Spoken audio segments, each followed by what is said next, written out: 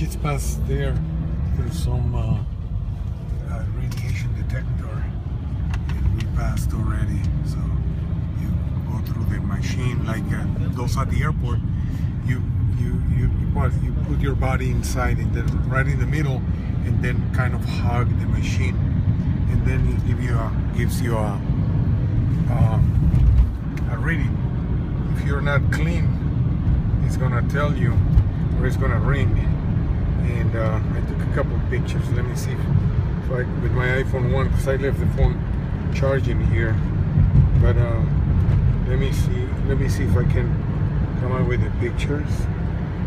There you go.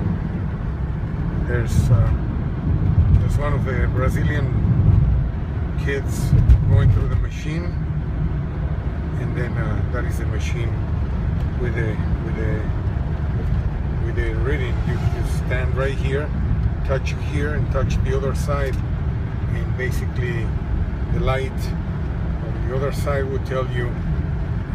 There's some lights right here, and they would tell you if you're clean or if you're not clean.